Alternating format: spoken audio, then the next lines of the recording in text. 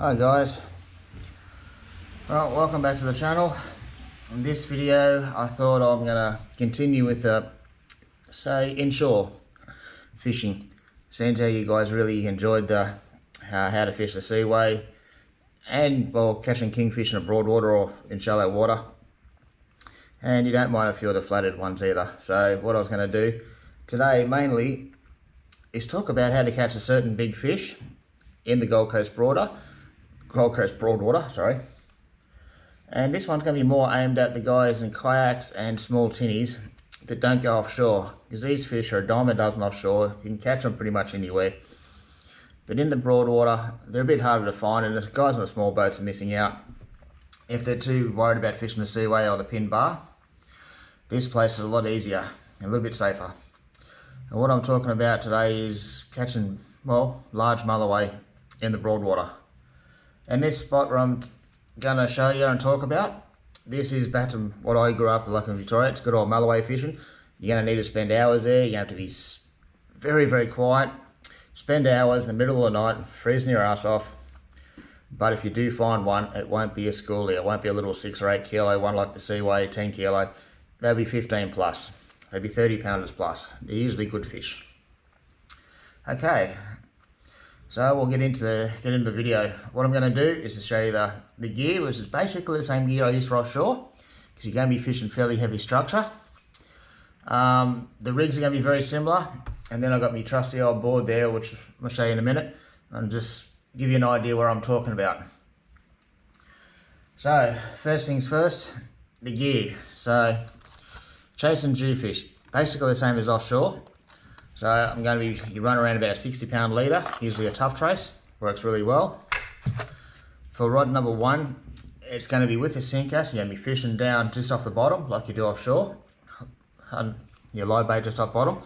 So good quality hooks. I run BKK, Gamakatsu, just good sharp strong hooks. They're only a 5/0, but generally when I'm doing this, I'm using pretty big baits. I'll explain in a minute. So the hooks I'm running usually are 7 or an 8/0 for this type of fishing. You're going to want some decent sized ball sinkers. Okay, you're going to need quite a bit of weight for these live baits to put them down, and just some nice, heavy duty swivels. Just in black. You don't have to go over the top. You're too big. Just something nice and strong. Rolling swivels. Okay. So the first rod, basically when I'm doing it, I don't use a Saltiga in the Broadwater. This is my 15 kilo outfit. So 15 kilo Atorium's got 15 kilo braid on it, 60 pound leader. And the rig is back to basics running sinker rig. Okay. So back to your old sinker, swivel, 60 pound trace to snelled hooks. You can see the size of those hooks. Decent hooks and a good length apart. Okay. That's the first rod. That one, when you catch these live baits, you'll drop them down to the bottom. Once again, wind them up about 1 metre off the bottom. Put the rod in a rod holder with a ratchet on and a fairly light drag. Okay, these fish will pick up mouth baits. This is the hard part. You got to hook them. They're not like offshore. They won't actually grab and run, or generally they won't. They'll mouth and muck around with it. And you got to, be gentle and pick your time when to set the hooks. So circle hooks don't really work for this style of fishing. Usually octopus works better. The second rod I usually use will be a spin reel. This also is a 30 pound outfit. Okay, once again 60 pound leader. Generally I won't have a sinker or a bead on. It'll just be 2 snelled hooks on a 60 pound leader. That's it. No beads, no sinkers. I'll take them off because they're ready for offshore. Okay, just snelled hooks. This one you'll be casting out and the bait will be free swimming around the surface. You'll stay up the surface. I know it sounds strange for Jewies, but they'll actually be up the surface feeding. They do in their spot, chasing the mullet. That's what the bait we're going to be using. And third rod is when those two are out, without making a heap of noise, because you've got to be really quiet in this spot. I'll have another spin reel on this big bugger. This is also a 30 pound outfit, but this will be casting Jewie lures. In this spot I'm going to be casting along rocks, so you want a nice big slow rolling lure. You don't want a bright shiny thing. for some reason Jewies prefer a duller colour. They will hit the shiny lures occasionally, but you'll have more luck if they're just a dull colour. And just something that's a very slow roll. You don't want a fast shimmy, a very slow roll, and a small bib.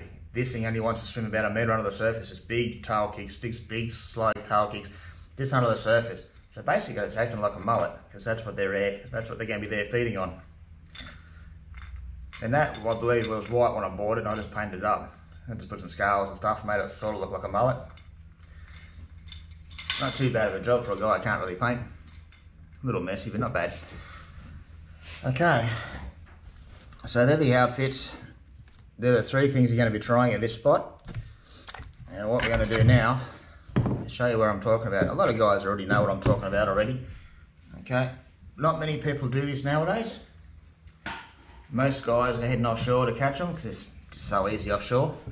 And then a lot of schoolies and stuff. But when you're doing this, if you do hook one and get into one, it's going to be a 30 pounder, more than likely. Plus, they're usually good fish doing this. Okay, hopefully I'll adjust my camera without taking too long, guys. So, our old trusty board. Turn the light around. Hopefully it's not in the way too much. Yeah, we see there? Oh. Okay, that looks pretty good. Alright, so what I'm talking about is north wall of wave break. So what we've got here, we've got the seaway over here, right?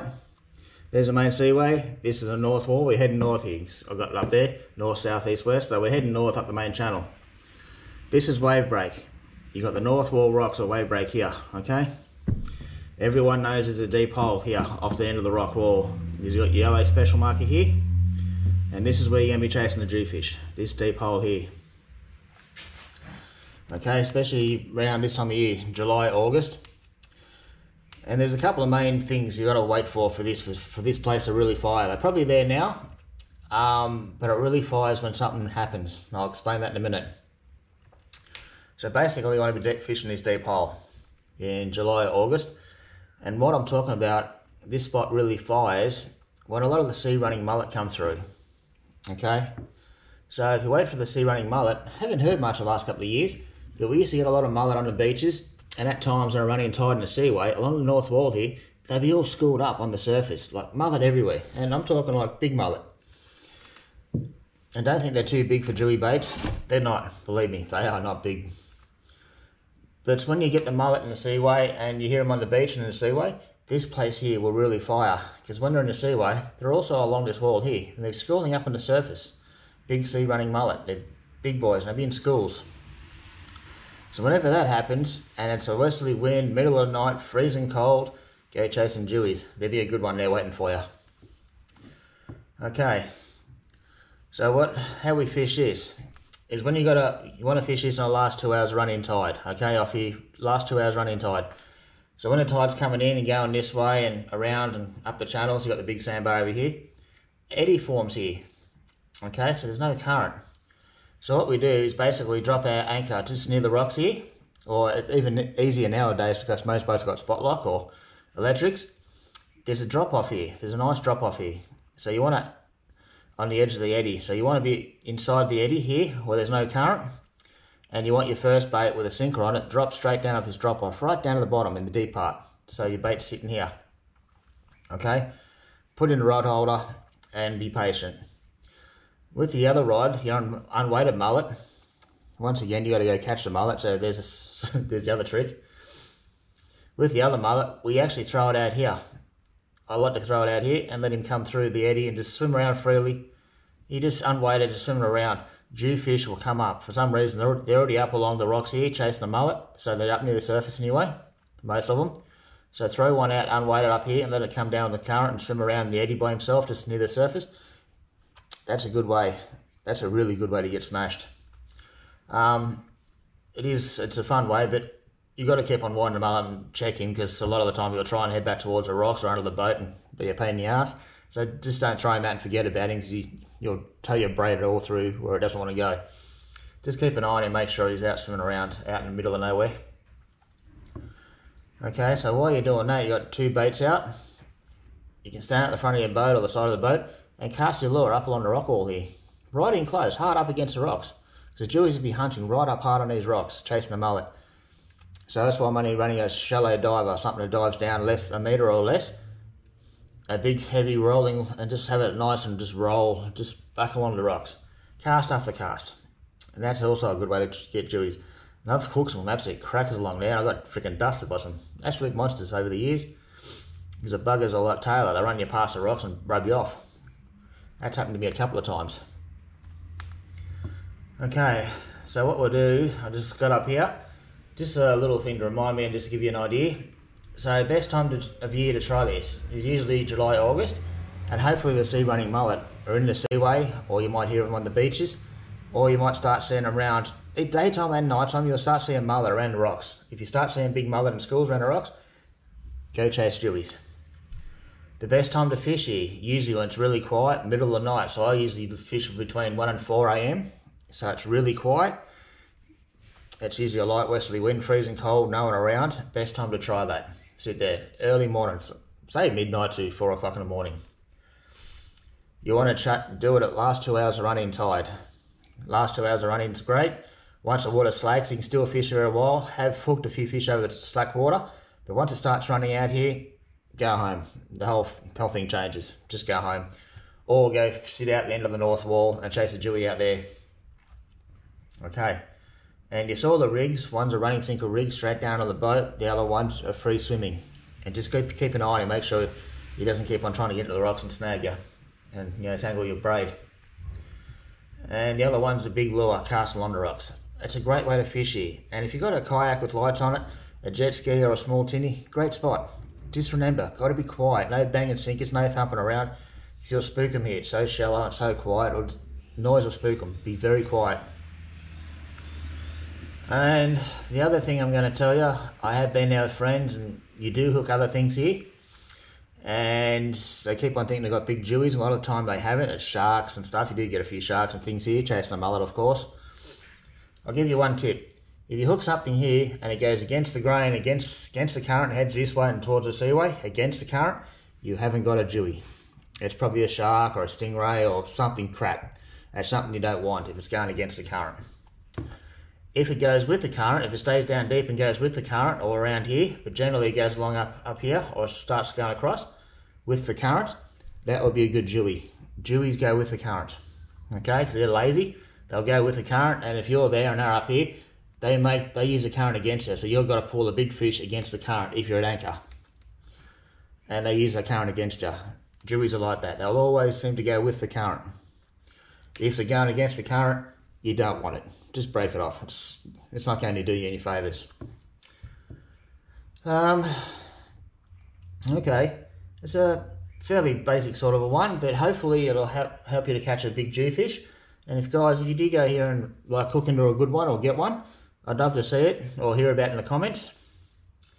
And if you got a kayak, that'd be really impressive. Like I've always thought about it, but I'm always, you know, a bit of a chicken shit, too scared of idiot boat drivers. But if you've got a kayak, you're confident, it's welded up, yeah, and if you hook a jewie there in a kayak, you probably get towed down the river, but it'd be fun, and I'd love to hear about it. Anyway, guys, I hope you enjoyed that one. Don't forget, August 1st, the how-to series is coming up. You know, a few knots, rigs, how to make and, you know, repair a few things, just all sorts of different things. Don't forget about that, starting August 1st, and I'll see you next week. Okay, guys, thanks for that.